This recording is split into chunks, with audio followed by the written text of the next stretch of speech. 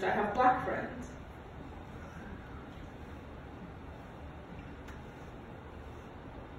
Colonizer. I didn't mean to say it.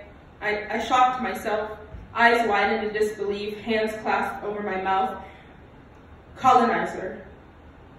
It came from a place deep within me. I couldn't have stopped the word from shaking itself out of my body if I tried. Colonizer.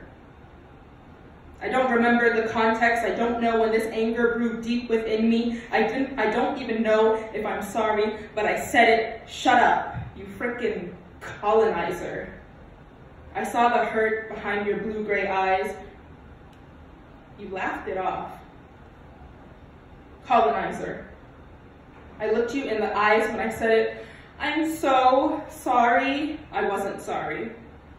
You were quiet, loud, proud, straight white male. You are never quiet. You are rarely ever silenced. Colonizer. I laughed at every quasi-racist joke you've ever made. Colonizer. I let your beauty distract me from the spirits of my ancestors. Colonizer. That anger was deep-rooted. It came from a dark place, somewhere that I cannot access, some locked box stained with the pain of chain, with echoed, wailing. Colonizer. I'm sorry.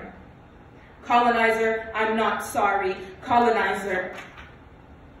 In that split second, eyes widened in disbelief, hands clasped over mouth, gray-blue eyes met dark black eyes. I was just sitting on the other side of the table, but we were worlds apart.